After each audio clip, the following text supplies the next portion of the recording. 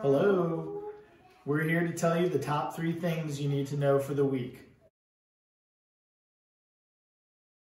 Number 1, join us in our Sea of Prayer wall by sending or bringing in fish with your prayer on it. These prayers are lining the walls of our church and will remain there throughout the fall for us to be in prayer for one another.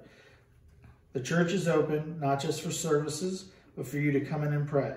Join us as we pray for one another and bring your prayers for the wall. If you cannot come to church, please feel free to send them into the office via the mail and we'll put them up for you.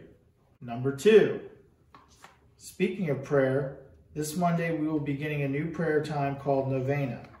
This is common in the Episcopal Church, but is not just for Episcopalians.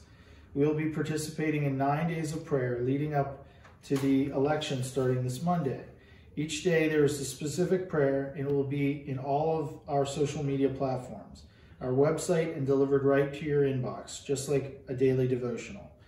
This is a great time to make sure you subscribe if you are not already getting emails from us. Check out our website for more information, and this is a great opportunity to share. Share these prayers and let's see how we can saturate this important time with pure hearts in prayer. Number 3. Lastly, the next weekend there's so much happening at St. Mary's.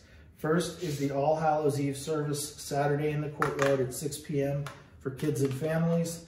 We fall back with the time that night, and then Sunday is All Saints, where you can honor your loved ones who have passed in the worship guides. Be sure to check our website and the news and events for all of this important information and to participate. And those are the top 3 things you need to know for this week and this month.